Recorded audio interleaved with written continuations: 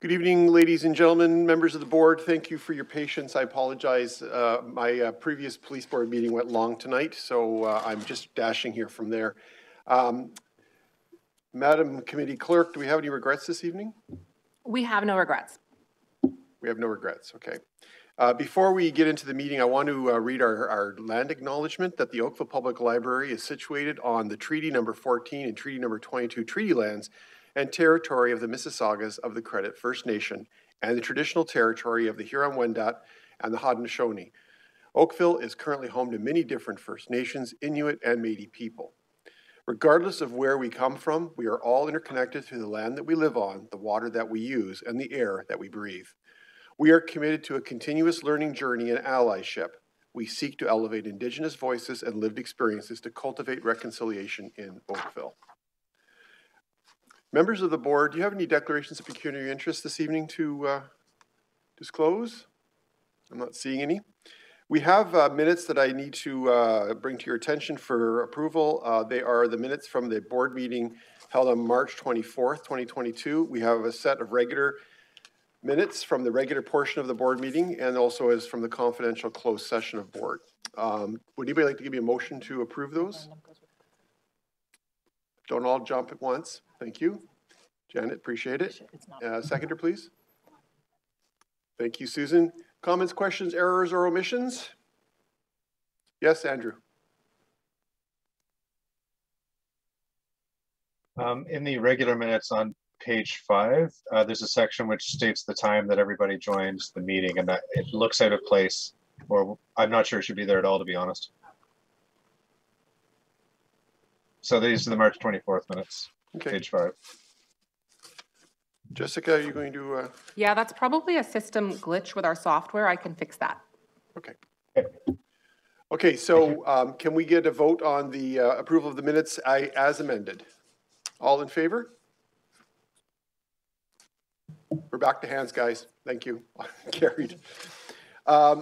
Draw your attention to item number 4, which is our consent items. We have 3 items on the consent agenda this evening. Does anybody wish to separate any of those?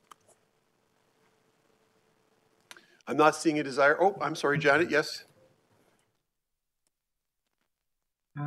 So if we could just separate out 4.3 for a question. 4.3 for a question. Anybody else on 4.1 or 4.2? Okay, well, let's go to 4.3 and then we'll approve them all at once. Go ahead, Janet. I was just, there's a comment about an expectation given career opportunities, individuals may seek those for growth.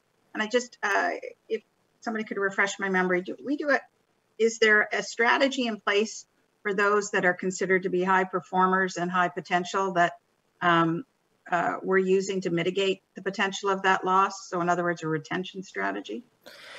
We do have a retention strategy in place, and we do have targeted individuals that we then have different training plans on. For example, there is OLS has an Apple program, CULC has a public library leaders program, and so we've put a number of staff through those, particularly ones that have been identified as part of our retention. Some of the challenges that we face is, of course, timing. So individuals feel that they're ready for that next step. We may not have that next step available, and given the high level of CEO retirements over the past number of years in libraries, we're seeing a lot of movement, particularly in those executive level areas. So that's, I think, what some of that is referring to. Okay, thanks very much for clarifying. Thanks, Janet. Would you give me a motion to approve the 3 consent agenda items, please? Yes. Thank you. Can I get a seconder for those, please? Thank you, Stephen. Any further comments or questions on 4.1, 4.2, or 4.3? Okay, for the sake of the viewing audience, I'm just going to read what they are. So 4.1 is the Oakville Public Library key agenda items. 4.2 is the health and safety report. And 4.3 is employee retention and turnover metrics. These are part of our consent agenda. Generally, consent agenda items are routine in nature and don't require discussion or debate. Our members of the board have read all of these matters in detail, and we had one question with respect to 4.3. I'll call the question. All in favor of the approval of those 3 items, please signify. Thank you very much. Those are approved, and the actions on all three of those are for receipt only, no action. We have no confidential consent items per item 5. We move on to item 6, which is discussion items, and 6.1 you'll find on page 18 to 40 of your agenda is the Oakville Public Library Audit Findings Report. And who do we have leading us on that? Excuse me, Mr. Chair. We have not in the agenda, not in the printed agenda, but in eScribe, we have an item 4.4, which is the Procedure Bylaws Retention Committee. It's only viewable in eScribe. It's not in the printed copy. Right, and I'm dealing with the printed copy. Right. Okay. So we do need a motion for that. Okay, so 4.4 is, I'm sorry, I don't have the agenda item here. What is it? It's the bylaw Point of order. Yes. I believe we approved all of the minutes simultaneously. Did we not? We approved the minutes, but there's an item 4.4, and I did not call the 4.4, so I need to. I thought that was included. Okay. No. Forgive me.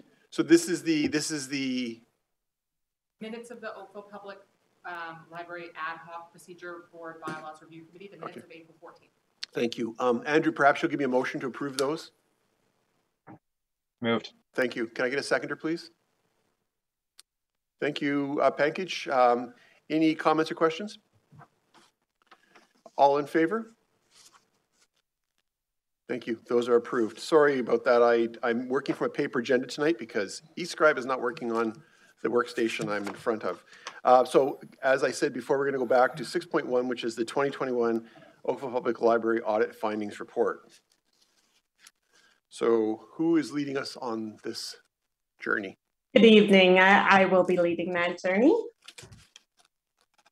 I hear somebody talking, but I see nobody on. So I'm just getting my camera started. Okay, terrific.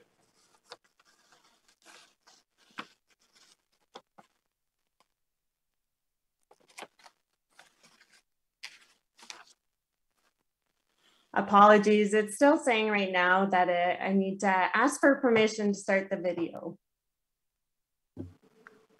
Hi, Jade. I keep clicking the button that says ask participant to start video. So I don't know if you have to accept that. And I have, yes. So maybe at this time I'll start. Apologies. I'll continue to try to get the video going here in a minute. And good evening, and thank you for the opportunity to join you tonight. My name is Jade Searchner, and I'm a member of the town's finance team. I've been invited to speak about two motions before you this evening. So item 6.1 and 6.2 on the agenda. And I'm actually hoping to switch up the order a bit and speak first about 6.1, which is or 6.2, which is the 2021 financial statements. And I'll highlight a couple of items for you as a board. And then after this, I'll introduce the library's external auditors, KPMG, to present their audit findings for the 2021 year end. So in terms of item 6.2 on the agenda and the recommendation before you to approve the 2021 financial statements, the staff report contains much of the relevant information for the financial statements, but there are a few items that I'd like to touch on briefly.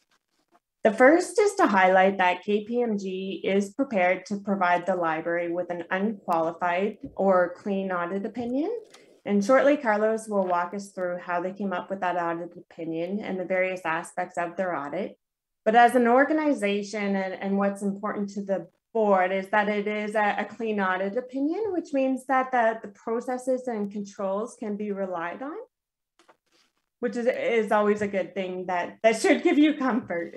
And then I also wanted to highlight that these financial statements are prepared in accordance with the public sector accounting standards, which is a different presentation than the operating variance reports that you're used to seeing quarterly.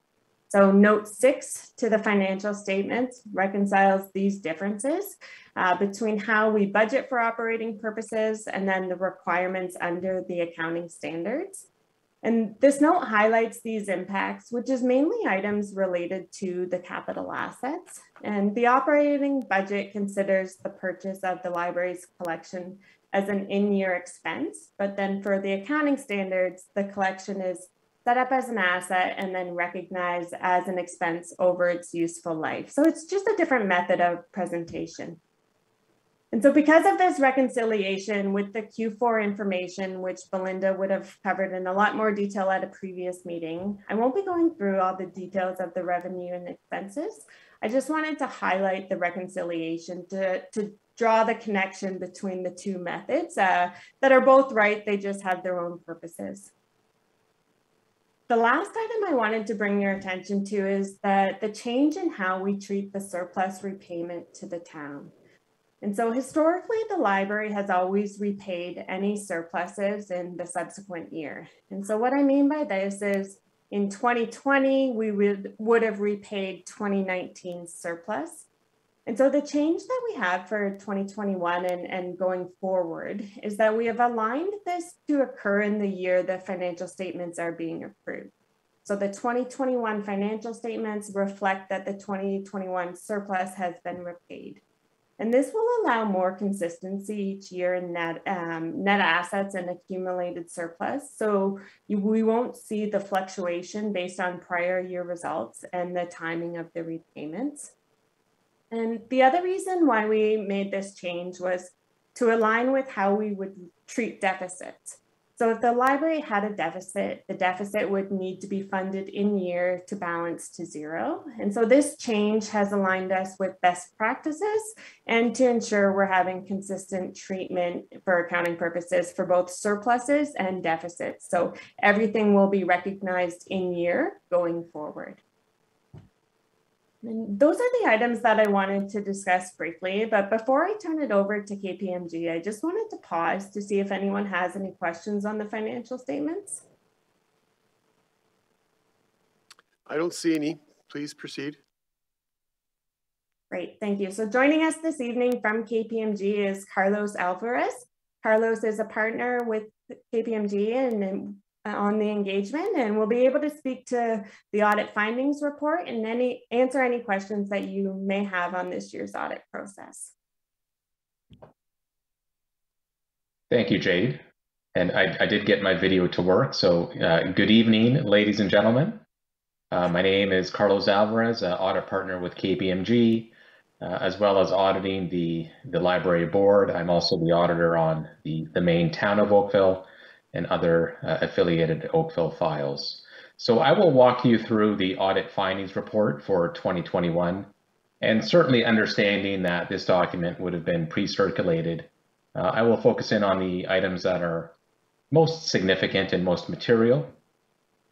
The town clerk, you may wish to show this on screen, otherwise I'll just refer to the page numbers that are embedded in the audit findings report. And where I would like to begin is on page 4 of the audit. Sorry, can we pause for a second? Can we get the presentation up because it's... Hi, Carlos. I didn't receive a presentation. Oh, I have it here. Let me see if I have the technical capabilities to do so.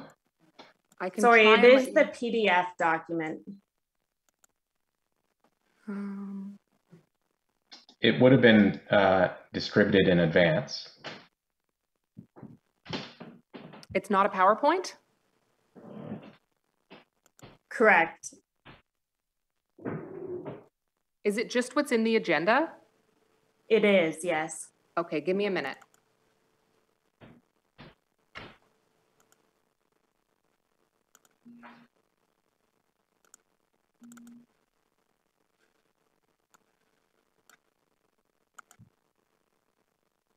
It's not in there. I'll have to share it.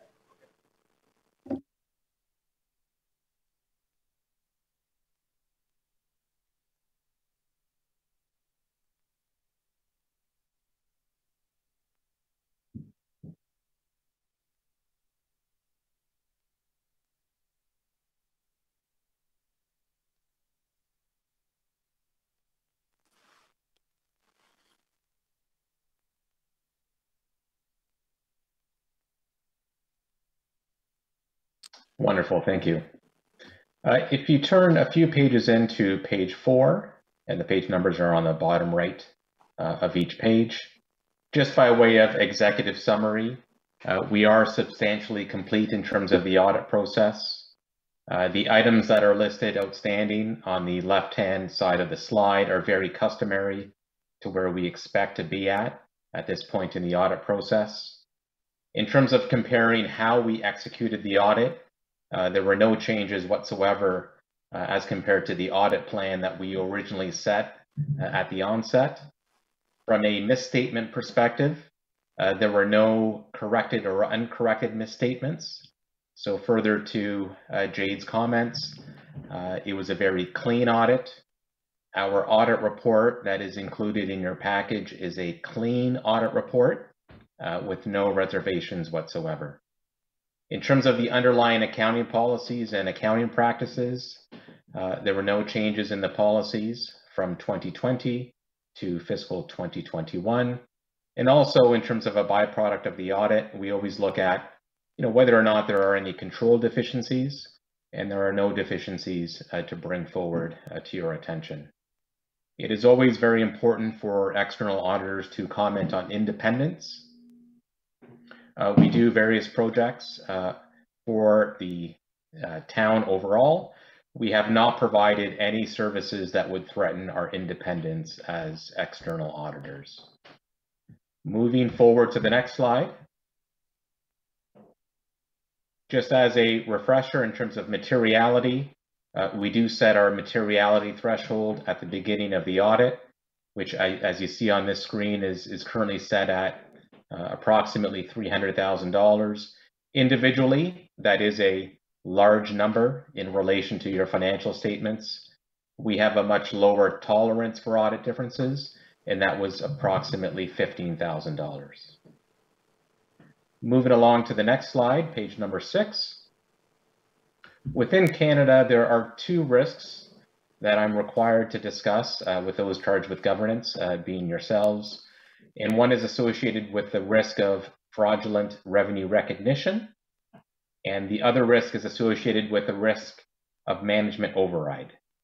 We are mandated under our Canadian auditing standards to respond to these 2 risks in our audit file.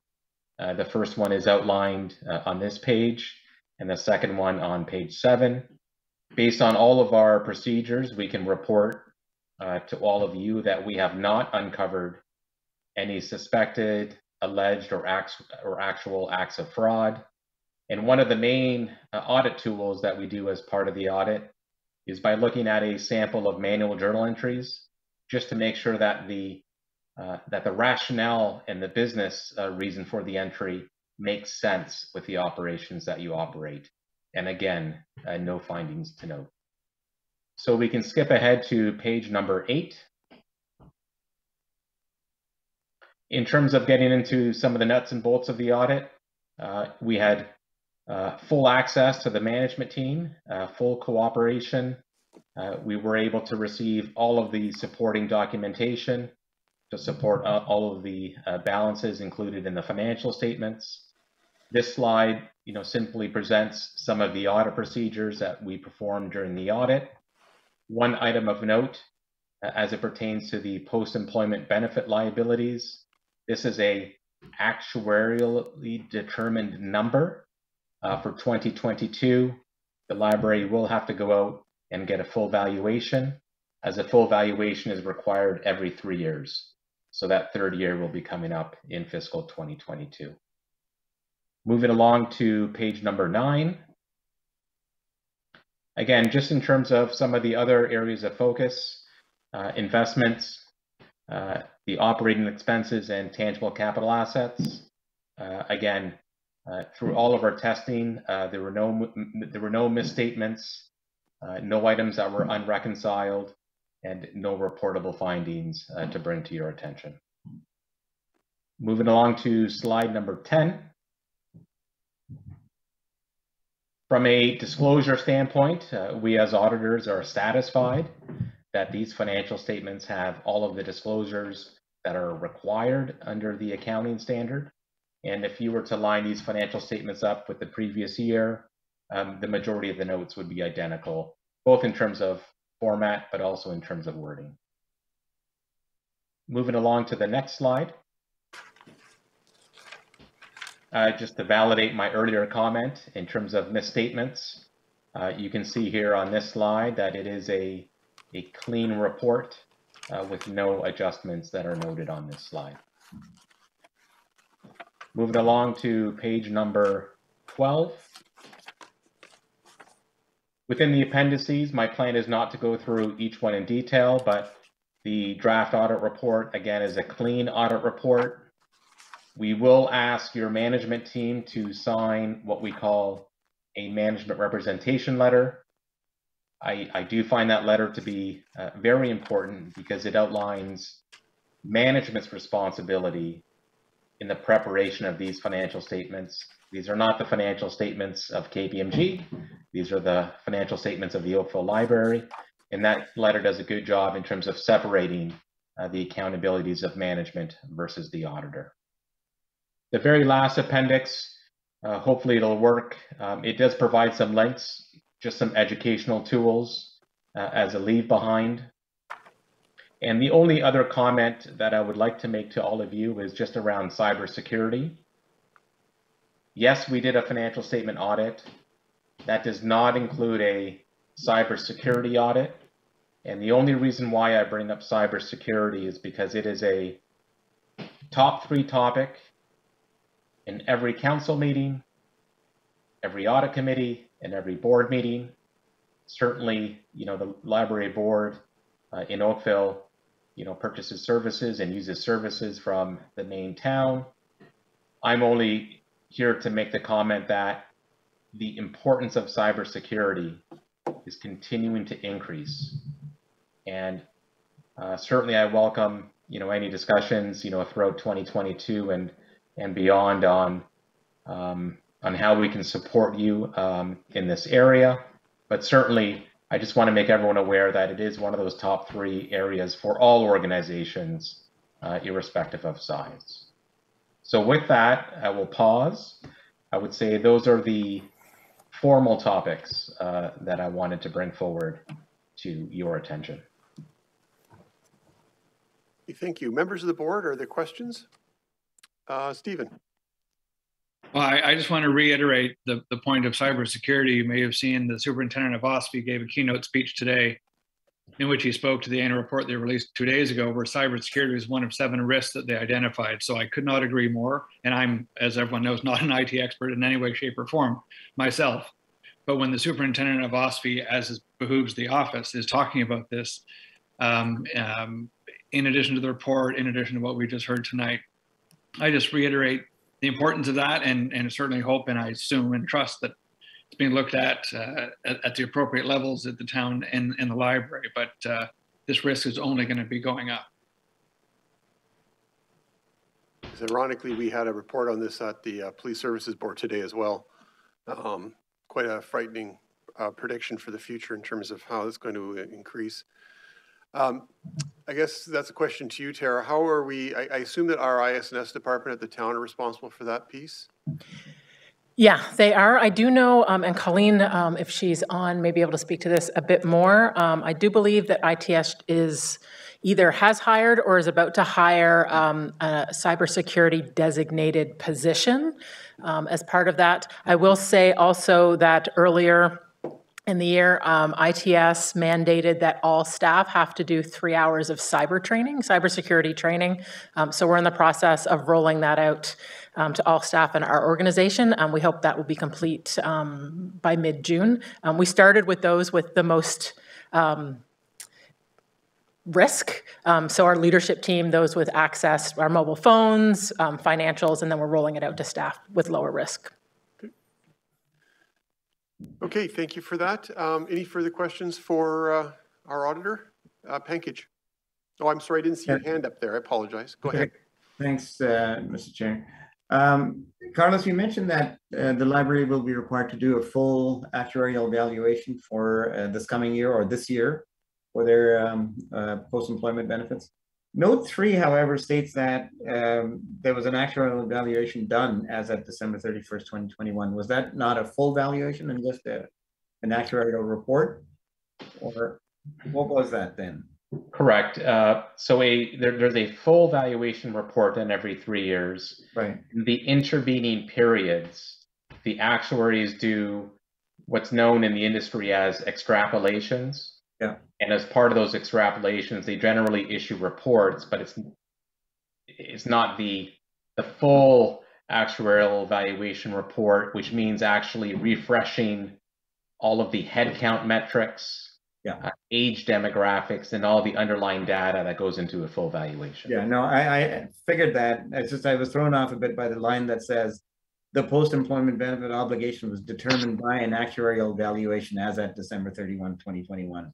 It seems to suggest they've done a full valuation, but obviously not.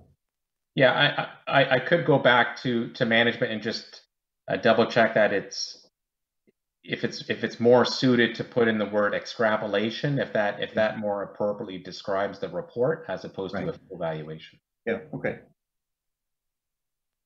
Thank you, Pankaj. Further questions or comments? I'm not seeing any. Okay, members of the board, our action here is we have 2 reports to approve. 6.2 we dealt with first, so we'll vote on that one first. That is the recommendation that the draft financial statements of the Oakville Public Library for the year ending December 31st, 2021 be approved. Can I get a motion to approve those, please? Thank you, Pankaj. Seconded by? Thank you, Susan. Any further questions or comments? Stephen? Oh, you're just about ready to vote. Okay, you're ahead of me. All in favor?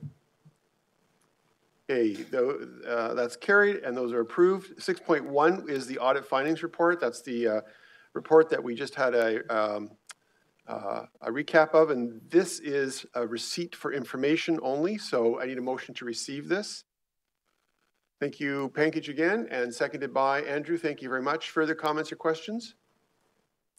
Not seeing any, I'll call the question. All in favor? That is received. Great. Thank you very much. And thank you to our friends at KPMG for another year of work. We appreciate it very much. Moving on to 6.3, it's our OPL procedural bylaws report and I guess our new bylaw. Andrew, do you want to provide an overview and summary of our work? Yeah, I'm actually just going to introduce it briefly. So sure. Bill, Councillor Knoll, and I formed the bylaw review committee along with Tara and Christina, who helps us with recording minutes. So we went through the bylaws. There were some remarks that we took from the board as a whole, and we also looked through everything else as well and made a few fine-tuning adjustments. So I'm going to turn it over to Tara to walk through some of those specific changes. And then any of us, of course, can address any questions from the board, but these are being brought forward for the full board to approve. Tara? Thanks, Andrew. Yeah, no, absolutely. If the board turns to the report under the comments, I provided a list of key areas that have been updated for the board. We did clean up language where appropriate, but I didn't necessarily summarize those here because the overall purpose of those statements remained the same. These are ones where we actually, the committee is proposing changes that would have impacts. So just to touch on some of them, the first one is the clarification of the board recruitment process, so actually tying it to the clerk's process, which is what we follow. So just making sure that that alignment is clear. Clarification on the timing of the election of the chair and vice chair, as well as that the positions are for the length of the board term. I think in there we also had that they could be elected for annually or for the length of the term. It's been our practice to do the length of the term, so we just cleaned up that language. The requirement for a board meeting to be held within 30 days of an executive committee meeting. You'll also see there was an option also for virtual attendance. As part of that, following this meeting, for those of you who aren't aware, council returned to chambers for council meetings earlier in the week. So I will be meeting with the clerk's department in the coming weeks to talk about what the process is for the board to return to in person. So I'll keep you updated to that. However, we did include, the committee felt it was important to include an option for the potential of a hybrid meeting where possible. Something that is traditionally found in other bylaws was a board assessment section, so we added in some wording on that to expand on if it gets approved.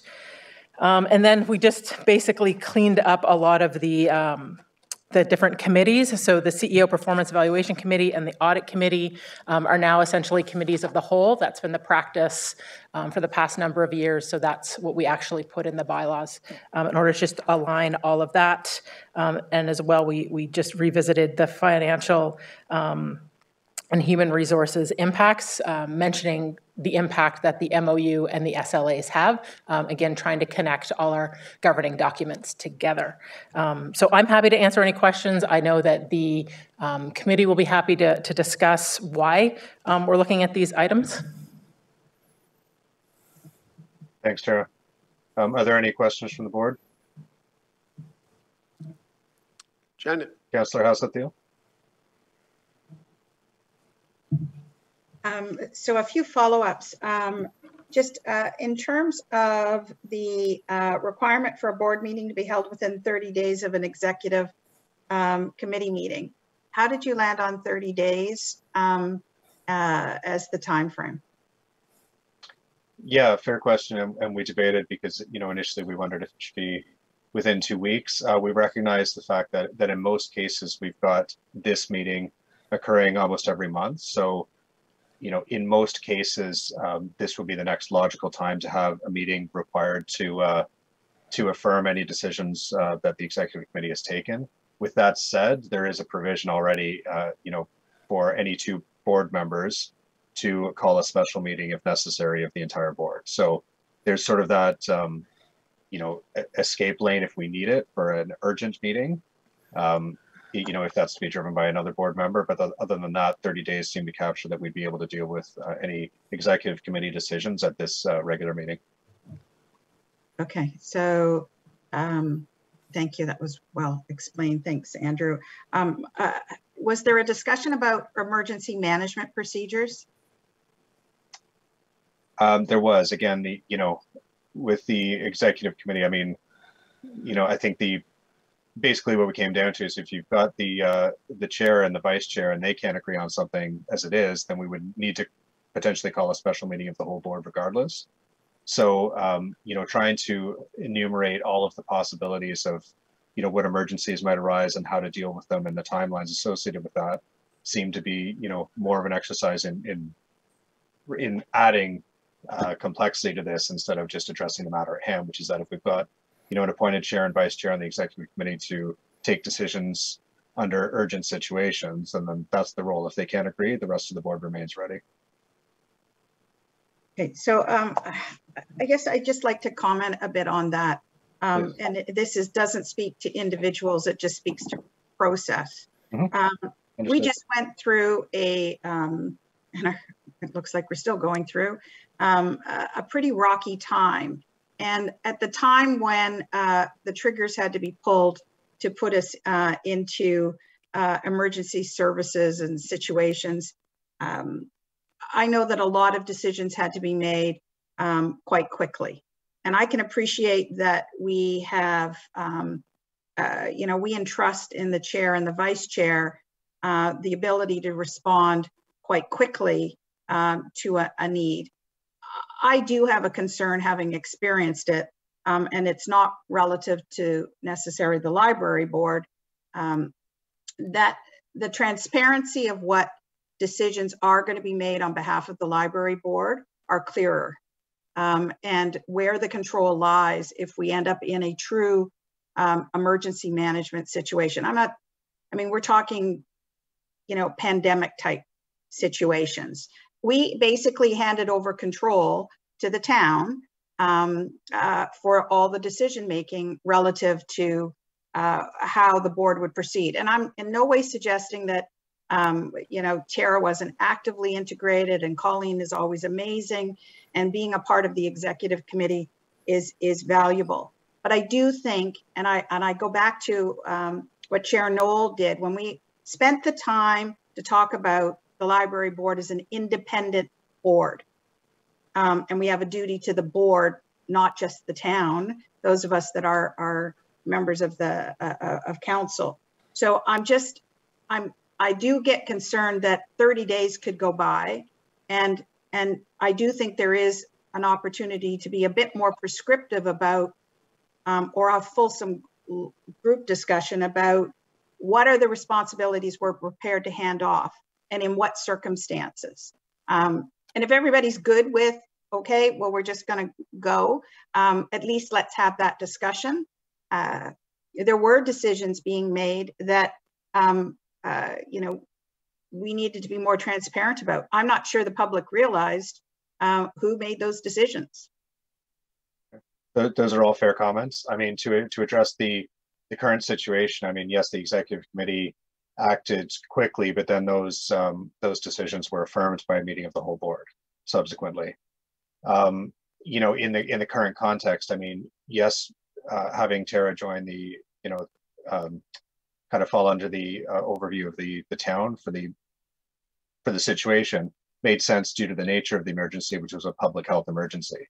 Again, if we're going to, you know, go through trying to enumerate every possible kind of urgent situation that might arise, I mean, you know, it would be quite an exercise, but I think we do need at some point to rely on the judgment of the chair and vice chair and the executive committee, and then again, you know, the fallback, which is that any two board members can call for a special meeting of the entire board if we need to affirm or refute any of those decisions.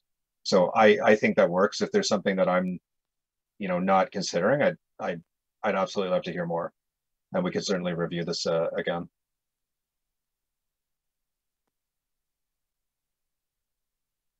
I guess I would look to, is there going to be a discussion across the board on this, or is to the chair, how do you want to handle the discussion on this? Because I would have some follow-up questions. I guess the appropriate way to address it would be if you have an alternative proposal, is perhaps put the proposal on the table, and if you don't want to do it formally, you could pitch your idea, then we can discuss it. Right now, the proposal is what the committee is putting forward at the moment. But it's appropriate to have that conversation. Do you have a specific recommendation that you'd like to advance? Well, what I had thought was going to come back was more of a paragraph statement that says our emergency management procedures include the following, and the chair and the vice chair have this authority. However, stating what Andrew said, two board members can call a meeting, and that decisions relative to decision, you know, closure of the facilities are brought to the board, you know, in a more timely way than 30 days. I'm sorry, but I think 30 is a long time. Sure. I guess, well, I'll throw my 2 cents worth in. I mean, the reality is that if you take the last and only emergency that we've dealt with as a board, as an example, I mean, we quickly met as an executive committee, and I think it was pretty quick thereafter we had a board meeting. So I think that I think that the best judgment of the staff and the executive committee was exercised in a timely fashion. We had not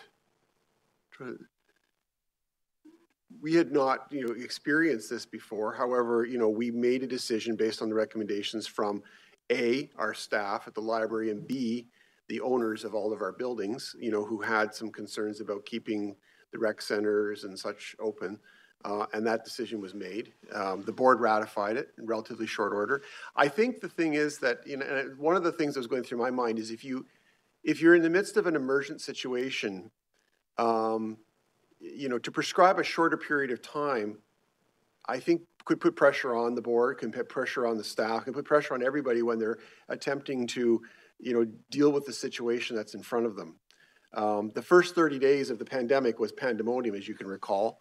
We were dealing with a whole range of things, including our own families and our emotions and our businesses and everything else. So, trying to call a meeting, trying to prescribe a meeting be held within 4 or 5 or 6 days, I think is a little, in my opinion, I think it'd be a little difficult. I've tried to call meetings like that in the past, and it's sometimes not been possible to get quorum. So I'm comfortable with the way that it is personally, having experienced it directly. I think that one of the issues is, of course, we ceded control largely to a delegated authority to the CAO of the town.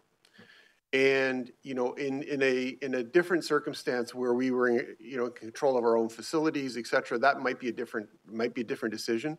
But the reality is that notwithstanding the fact that we have our own CEO, all of our facilities, and that was the biggest issue here was access to facilities due to the closures and the requirement of closures. All of those facilities are managed by the municipality and owned by the municipality. So in my opinion at the time, I thought the best decision was to leave it to the central decision-making authority that both council and our board ultimately decided to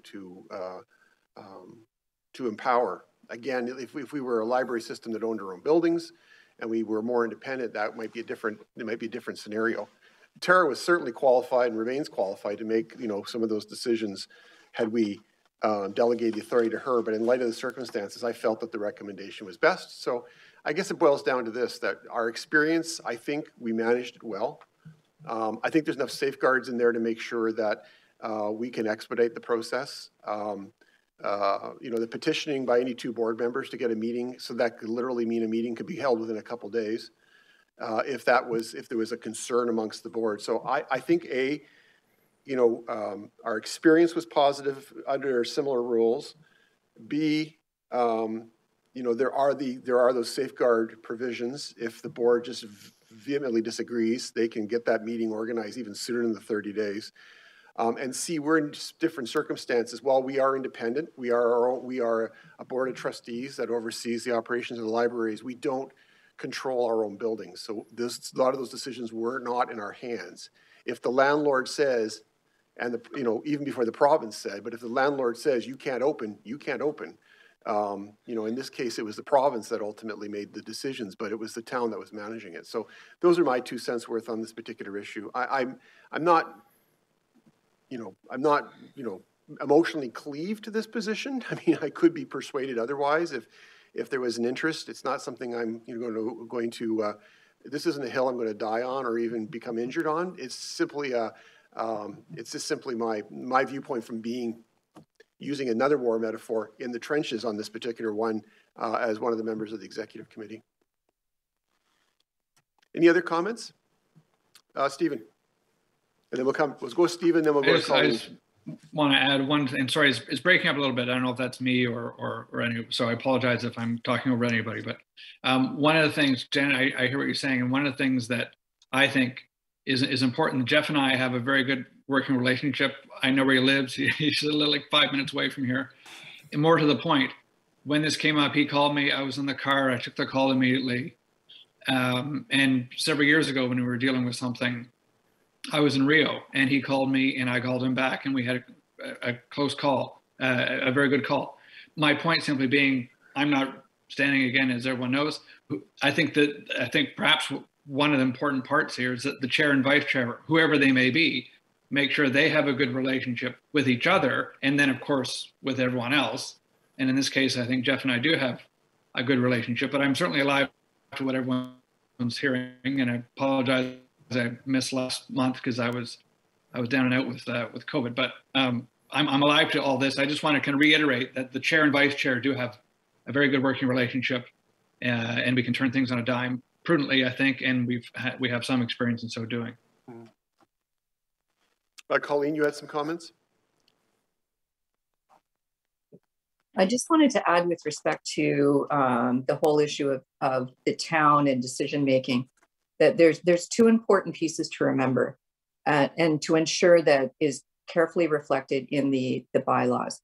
One is that Tara, like the CEO of the OPL, must always be a member of the Emergency Operations Command Center, because that allows the CAO an opportunity to advocate on behalf of the library and bring forward the issues of the library to the emergency response team, because that's where all planning, all responses start. So I think that's, and then we send the recommendations to the CAO. So it's a team up process, not a CAO down to the EOC. That's not generally how it works. And I think the other piece that's also really important is because the OPL also sits on the Community Services Commission leadership team, which is the commission that is responsible for the overall response to any emergency. it affords her a different level of influence. So for example, when we actually started planning for the pandemic January 29th, which was several weeks before. Because Tara was part of community services, Tara was part of that early planning, the discussions, when we started to look at, okay, so what does it look like for the critical public services that people are going to be concerned about? The library was already at the table. So I think those two pieces are really important because Tara's role on both those bodies provides key influence in terms of town decision making. And so it becomes a much more collaborative process as a result. So I just wanted to add that.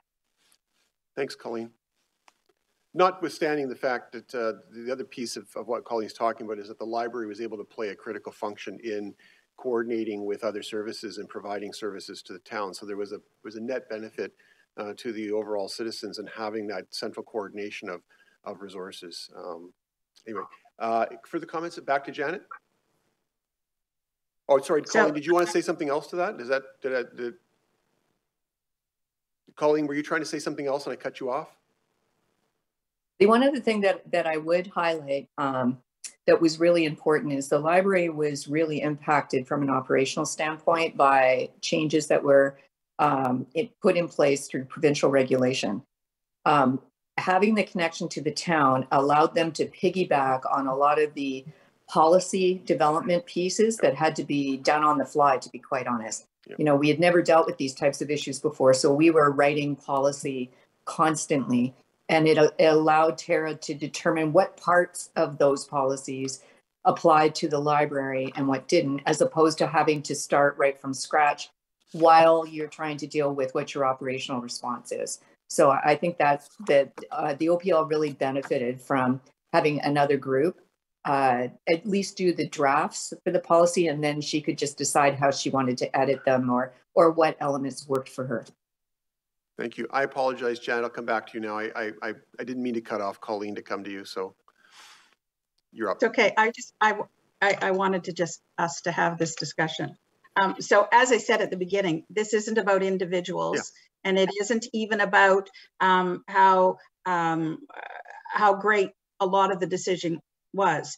I'm looking at a document that's supposed to lead us through and give us clarity as board members.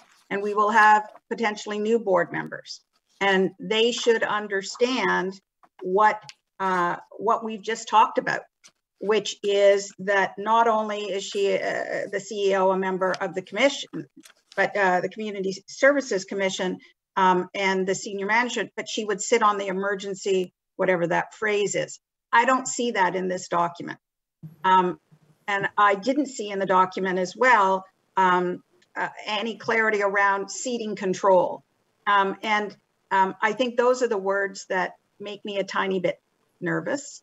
So for example, I would not disagree that we all benefited from a collaborative, structured approach to how we are going to manage through closures, masking, distancing, PPEs, all of that. But one example that comes to mind for me is by virtue of doing that, while we are very proud of a lot of the services that the library was able to put in place, they weren't allowed to loan out. Our CEO did not have approval to loan out the printers that would allow mask shields to be created. It was not a decision within her hands. And my understanding is other libraries have independence. So, you know, what was done, and there were other solutions to getting face shields, and other people stepped into that fray. But it just raised for me, I certainly didn't have clarity when I looked at all the minutes and the details, what could or could not be done, and what was the responsibility of the CEO versus the Emergency Management Committee. And so I think it's incumbent on us as a board to have a document that has that a little bit more of that detail there, so it's clear. And if we're all good with it, that's great. But, you know, times change and relationships change, And the document is what lives on it and is the guiding force to the next time we have to face something like this. So I guess my ask is, you know, I thought 30, I will say I think 30 still is too long, because we can have a virtual meeting in 14 days and at least be informed and confirm our commitment would be one request I'd have of a change. But the other is just, can we come back to this with just a little bit more precision around the role of the CEO in an emergency management situation? I think we owe it to learn from what we've been through. And with that, I will be quiet. Tara, did you have comment? Yeah, I mean, through the chair, of course, the board, I guess, you know, maybe one of the best options is for me to take that away and look where the most appropriate place for it to be, because we have different options. So we could look at adding a section to the bylaw, although if you want it to speak to my role in EOC, that might be better off in the MOU, the Memorandum of Understanding, where it specifies my role with town SMT and the different areas there. So it may not, this refers specifically to the board, not necessarily my role. So we can look at, I can look at options for maybe some added wording, like a section in here that just maybe summarizes some of the other pieces, and then look at maybe the MOU where we might be able to adjust to kind of to bring those together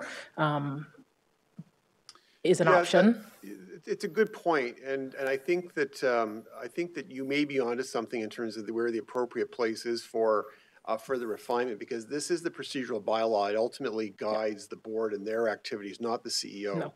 No. That would be in other documentation. So my suggestion would be, I'm not unmoved by the argument from our colleague, but now that I give it some thought, I think that the appropriate place for that is in a document that has more relevance to specifically the CEO's role as it pertains to, and I guess that would be in the which would it be in the SLA or the?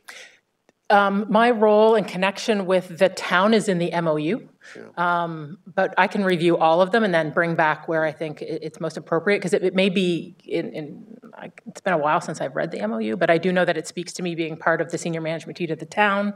I think it speaks to my relationship with Colleen, yeah. So we can flesh that out a bit more. How do you feel about that, Janet, as a compromise and as a way to move forward? It may actually be a better place to focus all of this discussion on. So I like the suggestion because it does add the precision. I still would ask the board to consider and the committee to consider going to 15 days in an emergency to sure. Advise the board. Well, it's not for the committee to decide; it's for the board to decide. So you're certainly well within your rights, and I would have no problem supporting a 15-day time frame. Andrew, you had a question or comment? I just want to state that I agree that the description of the CEO's role would be better in the MOU or the SLA for sure. I mean, I'm supportive of the 30 days personally. But I am happy to go with whatever the board as a whole agrees with. So I don't know, Chair Knoll, if it's, do we move the adoption as is, and then we can move an amendment to modify that? Yeah, 15 versus 30 days on its own and decide that and then resolve the whole question? Yeah, so to make my Robert's Rules heart swell, what I would prefer that we do at this point, I have actually something I want to raise as well, but I would suggest we move. And second, the proposal from the committee is the appropriate way to deal with it, and then we can deal with any one-offs from amendments to the motion. I think that's the best way and the cleanest way to deal with it. So let's.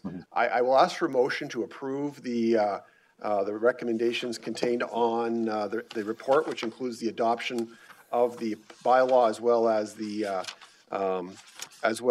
the approval of the new procedural bylaw. So can I get that motion and somebody to second it, please? Notwithstanding how you feel about the other piece, let's just get it on the floor and then we can deal with the other piece of the amendment. I'm going to come to Janet and ask her to make an amendment. Is there a seconder to that? Please be your seconder. Thank you, Pankaj. Now, Janet, do you want to make a motion to change 30 to 15? Yes. Okay. Can I get a seconder to that, please? Thank you, Bill. Okay. So that's on the floor. Do you want to speak any more to that, Janet? No. Okay. I'll just make a last comment. I mentioned it earlier. I have no issue with 15 over 30. I think that, you know, there's lots of flexibility in terms of calling these meetings, and if that gives the board more comfort in terms of the approval process, then I have no issue with that. I don't think 15 days would have given us any greater challenge. But then again, I don't think 30 days does either, because we can call a meeting sooner than that. So 30 was just an outside target, but I'm happy to support it. I think it's a reasonable approach. So that's my 2 cents. Anybody else want to speak to it? Okay, I'll call the question on the amendment only. We're not dealing with the rest of the any other potential amendments. Call the question on the amendment of 30 to 15 days. All in favor? Okay, that carries. Thank you. Okay, anything further? I have one, but I'll go through. I'll talk to. I'll ask you folks first before I raise mine. Seeing none. So this is more of a question. Perhaps did I miss a meeting? Did I miss a committee meeting? No. Oh, okay. I thought we were going to eliminate the term limit. It is supposed to be gone. No, it's still there. It's not in your summary, and it's actually in the document. 2.4, unless this is a paper copy issue again. Oh, no, because I missed that in my key items, and I sent it out to the board that should be fixed. We did remove that. Did that somehow get put back in? Okay. My apologies if it did. You're working on 5 different versions. So Andrew, that was the recommendation from the committee, correct? Just give me one moment, please. Sure. I'm just scrolling to that. It's 2.4. It's 2.4.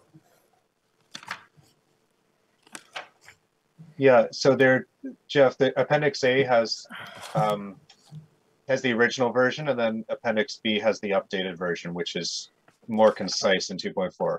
So it reads, board members shall hold office for a term concurrent with the term of council or until a successor is appointed. I'm sorry, say that again. There's 2 versions in this document? Yeah, there's the original, and then there's an updated clean one. Oh, then I apologize. I'm totally messed up because I can't get onto Dillatrust. None of my notes are here. I apologize for that. Okay, I take that back. Sorry, Chair? Yes, Bill? Andrew. Just to ask if anyone else was clear on that, or are there any other questions? Because Appendix B is actually the updated version. Yep. Appendix A just has the old version with some highlights. So it's on page 100 is the updated, if you want to take a look at the wording. Yeah, if there are any other questions, now's the time. I'm not seeing any other questions. I'll ask again, does anybody wish to discuss any more aspects of the committee's recommendations? I'm not seeing any, so I'm going to, it's been moved and seconded, and I'm going to call the question on the amended motion because the previous amendment was approved. All in favor? Opposed? That's carried. Thank you. Good work. Thank you very much to Andrew. Thank you for your leadership on this. I know you put a lot of work into it. You did a great job chairing the meetings, and we really appreciate your help on getting this done. And thank you, Bill, for your expertise and diligence on dealing with these items as well. It was a fun meeting with the 2 of you and working together. If I may, Chair Noel, thank you especially to Tara as well, who actually did a lot of the hard work in terms of making the updates. Much appreciated. No problem. That's what they pay me the big bucks for. Not so much. Okay, we're moving on to 6.4. That is Staff Development Day. And that the recommendation is that the Staff Development Day report be received for information and that the request to close all library branches on September 23rd, 2022 to support a library staff development day be approved. Tara, do you want to give us a high-level Absolutely. update on this? So the board remembered back in 2019, we brought our first request to close the full system for a day in order to bring together all staff for a team building as well as an educational day. The idea at in 2019 was that it would be an annual kind of occurrence. 2020 hit, got a little sidetracked. 2021, sidetrack kind of continued. And now we're back to 2022. And there's been a lot of changes to the library and the world in general. And so we think it's really important to reintroduce the Staff Development Day. We're targeting September, looking at COVID patterns over the past 2 years. We're really hopeful that September will be a good month. Going into the fall will be interesting. And that we'll be able to really spend some time digging into the new strategic plan, as well as some issues and training options that we can do for all staff at the same time. Great, thank you. Does anybody have any questions about this? Janet? Are you moving it? So I think, yeah, I think it's great that you're valiantly moving forward to get this accomplished this year. I'd be pleased to move it. The only sort of operational question I have is verification of how it affects things like PEA days at the school boards, et cetera, just in terms of timing. Oftentimes people rely on the library on the day that it's a professional development day. So if that operational piece could be looked at, I'd be pleased to move it. I think it's great that this is going to occur. I think it's necessary, and particularly, as you said, given the amount of change that's occurred, stronger relationships and stronger clarity on expectations and team building is all incredibly valuable. No, I'm 99% sure we looked at all those options before we picked on the 23rd, but I will confirm, but I'm positive that we did, unless they changed something. Okay, so, I'm just going to, I'm going to take 1 second here, and I'm going to check the Halton School Board calendar. Because they just approved it. Chair, if I may just, as you're doing that, it's a Friday, September 23rd is a Friday, happens to be the day after my birthday, which is how I know that. So it'd be very unlikely it'd be a PA day. Is that because of your birthday or because it's a Friday? Well, perhaps both, but maybe some people celebrate my birthday and I don't know it, but no, we're clear. It's a Friday. So, so Jan, I was thinking the same thing. It wouldn't interfere from what I can see. Yeah, I'm not seeing a Stephen Bright day on the calendar, nor am I seeing a PA day on that particular day. So I think we're good. Well, that's clearly an error. Anyway. You should take that up with your school board trustee. Okay, so that item has been moved. Is there a seconder for that, please? Thank you, Susan. Just any comments or questions? My only comment is there's no greater investment than an investment in our staff and their development. And this was a terrific, I think we did it once successfully so far because of the last 2 years, as Tara mentioned. I was there for a portion of it. I spoke to the staff and hung around for a bit. It was great to see the whole team together in one place because they don't often work together, but seeing together everybody in one place was great. And I'm a big supporter of this initiative, and I know it just benefits the public to no end. So thank you for moving and seconding it. Now I'm going to call the vote and see if we've got support overall. All in favor?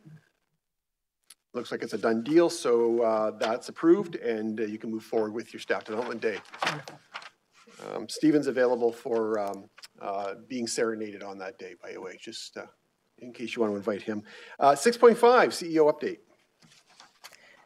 Yeah, we'll just wait for the presentation to come up.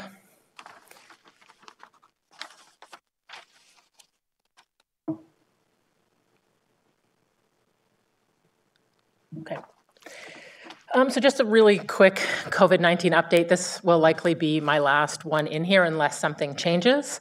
But there are no changes to COVID-19 regulations. We're continuing to see high compliance to our strong recommendation that masking continue both in our facilities and our staff, both staff and customers, the majority of which are continuing to wear masks, which is lovely. Staff absences due to COVID have remained consistent and manageable. We've been quite lucky. But we are seeing a rise in mental health incidents, particularly in the past few months. So that is something that we're keeping an eye on, as well as having discussions at the leadership level. We had a couple conversations with the Joint Health and Safety Committee this morning about what they're seeing and how we can help support and potentially do additional training or maybe some refresh training in order to be able to address some of these issues. Next, just a quick update on North Park. The overall design is going really, really well. I have some updated plans. Not much has changed since what the board saw in March. I will flag, should be unsurprising, I think that we've identified that there's likely going to be some financial impacts to the global supply chain issues that we're seeing. Finance is reviewing some new estimates and identifying options for mitigation of those. And a report is expected to go to council in June. So as I get updates to that, I will of course bring them to the board. So this is the bottom floor. There haven't been any significant changes to this area since the board saw it in March. Again, we continue to be really excited about it. The 2 information sessions that we held in March in conjunction with the town went really, really well. One of the key things we heard about is places to come and read and relax, cozy spaces. So we kind of put an eye to that. That lower bottom next to the children's area is a seating kind of space. So we're looking at, when we go to look at furniture, do we want to put a fireplace in there? Some different options to kind of create that cozy, of course, pending what the budget changes could potentially be. And then the upper floor, there's been one small change here, and that is we swapped the quiet study area and the photo cove because it made sense to put the photo cove where it would not have windows. And it made sense to put the study area where there would be windows.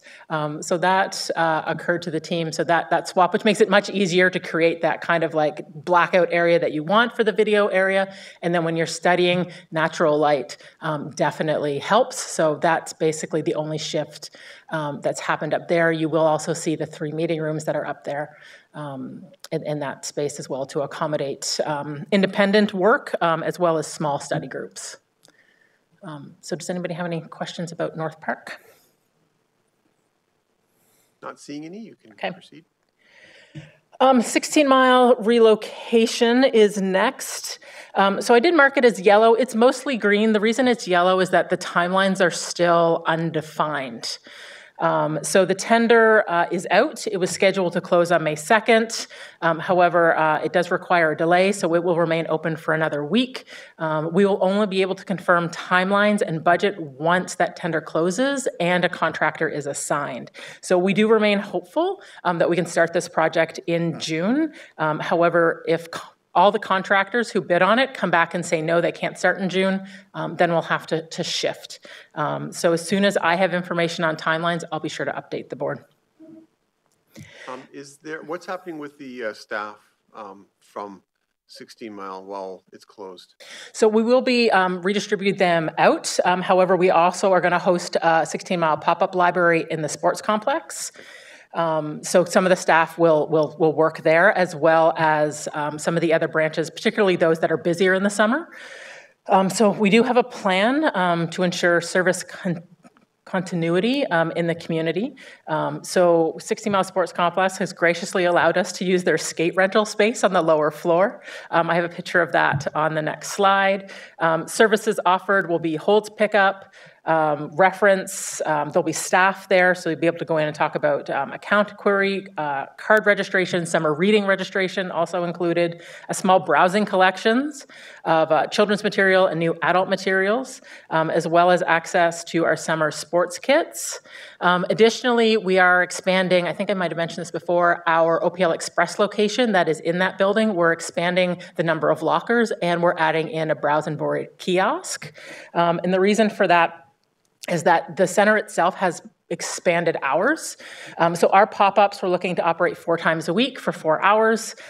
This is the current plan, but the OPL Express location with the Express locker pickup and the browse and borrow will be open the same hours as the center, which as you can see is 6 a.m. to 11:30 p.m. daily. So there are significant options for that community. One thing you'll notice that isn't in here is programming. We're still trying to lock down programming options. It's a bit challenging because we're not sure what our exact timelines are, but I know the teams have reached out to local churches, local halls, and local schools just to see what's available. We are looking at hosting our morning mover programs outside where we can, but also recognizing that having indoor space is important as well.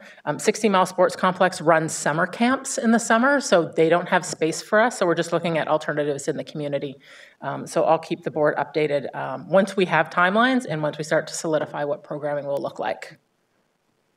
Any questions on 16 Mile?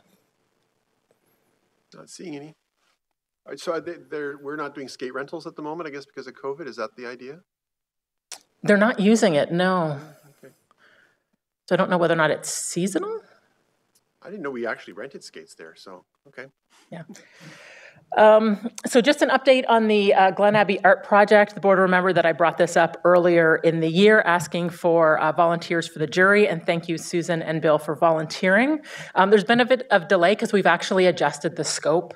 So we adjusted the scope to create artwork both indoor and outdoor that connects. For those of you who remember the children's area at Glen Abbey, there is significant empty wall space in that area. So we thought if we were going to do this, why don't we create something really impressive and have it kind of bring that outdoor and indoor and make that connection in a way that'll be really fun for children. It's also going to be the goal of this project to engage the community. So part of the art project is not just for an artist to create, but for them to engage the community as part of that creation process. So it is a two-step process. So currently the request for expression of interest is out, and those are due by June 12th. Shortlisted, the jury will then shortlist the artists, and then they'll be paid to kind of create a conceptual proposal that the jury will then review. So more information to come with that, but I'm really, really excited about all the potential for that project.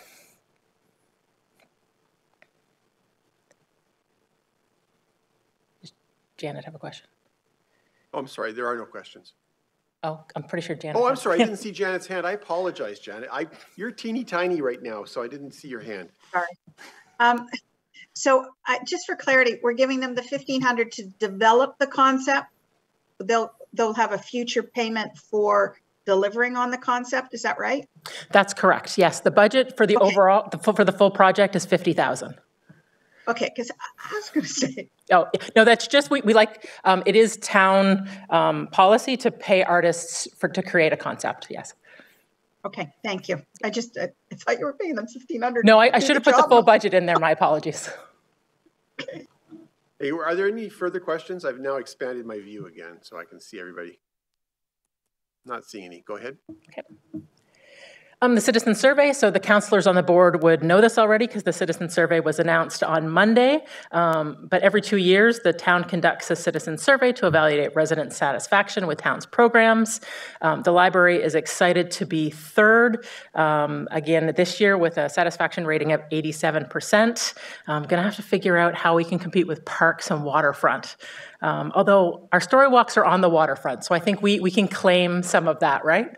And then we're excited to get, my understanding is we're going to get ward by ward results in the coming weeks. So we'll be able to take a look at what the comments were based on satisfaction ward by ward and potentially look at trends and where we can make improvements for those specific wards. So more information will be coming to the board as we delve into those.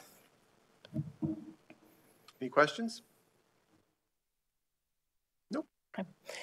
And then finally, I think I've mentioned to the board already that we're introducing a community conversation series, really speaking to pillar number 4, which is how do we enrich lives and build healthy communities. And one of those ways is to create healthy dialogue on some more challenging topics, and I think we're well placed to lead some of these discussions. So it's a series of partnered programs, events, and resources to engage the community in thoughtful conversations and discussions on social issues. So this is just a rough guide for the rest of the year. So in May, it's mental health and well-being. June is 2S LGBTQ IA+, Indigenous arts, intellectual freedom and social justice, which I'm quite excited about, and then November belonging. But just to highlight what's happening in May, we do have a number of conversations that are happening. Please feel free to share them or join in. We're really excited to see where some of these conversations can take us. Any questions? Janet has a question. Tara, I pick up some of those for the e-newsletter, Councillor Giddings and I. But is it possible for library staff to send out some of that to all of the councillors? I mean, the reach of a councillor in terms of emails, et cetera, is pretty extensive now, and saving them the step by giving it to them means it gets inserted. Yeah, that's one of the things Joe and I have had a couple conversations on is creating a monthly newsletter to council that just kind of highlights what the library is doing. So you can expect to see that in the coming months. Okay, thank you. Thanks, Janet. It's a great idea. Stephen.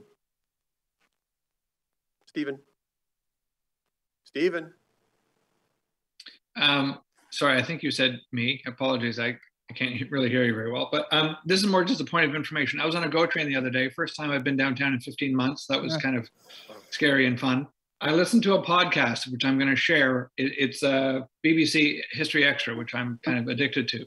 It was all about a brand new book called, I'm looking at my phone here, The Library of Fragile History. And it's absolutely fascinating. I think people might find it interesting because there's a lot of books out there about the buildings. And Tara, I thought of you specifically for obvious reasons, but what you just said about the consultations, people want a place to sit. The authors here talk about the books, not as much the buildings, but it's a fascinating story they weave through history. So I thought, I know we're all busy, but if you happen to be in the garden or going for a stroll, it might be an interesting lesson because they do an excellent job of situating this contextually and then bring it up to the modern. Thanks, Stephen. Send us the link if you could. Stephen? I don't know why he doesn't seem to be hearing me. Can you hear me? Can anybody hear me? That's odd. Oh, I'm getting some thumbs up. Okay, well, anyway, you can hear me a little bit. Okay. Members of the board, can I get a motion to receive the CEO's update, please? Andrew and Pankage, any comments, questions beyond what we've already had? All in favor? That's approved. Thank you very much. Members of the board, we do not have any confidential discussion items. Is there any new business to come before the board this evening? A couple pieces of new business. Janet, you go first.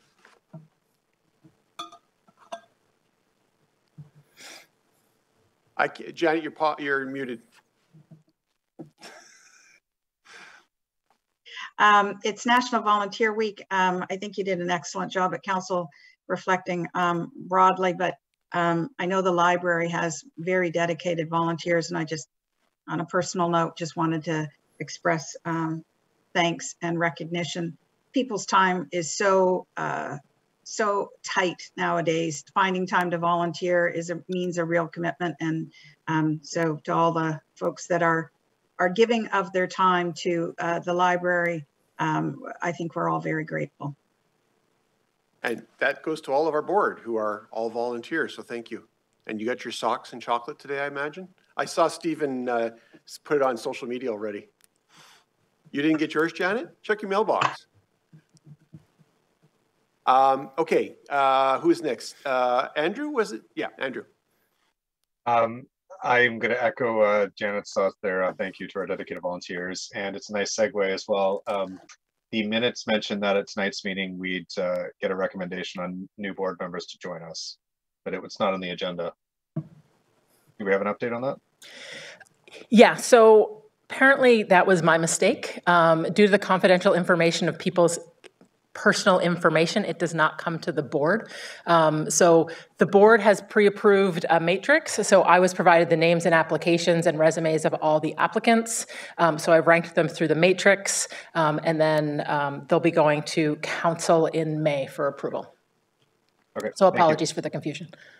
No, no worries. I thought it was their decision, but so I'm not overly disappointed. Thank you. Okay, members of the board, that concludes our business for today. I will advise that our next board meeting is on Thursday, May 26th at 7 p.m. Right now it's virtual. Tara will look into whether or not there will be an option for attendance. It'd be great to see you all if that's possible.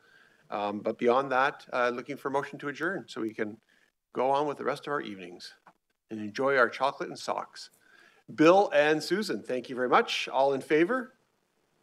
And that's carried. Make sure you wear the socks and eat the chocolate, not the other way around. It can be confusing, I know. Good night, everybody. Have a great evening, and we'll see you soon.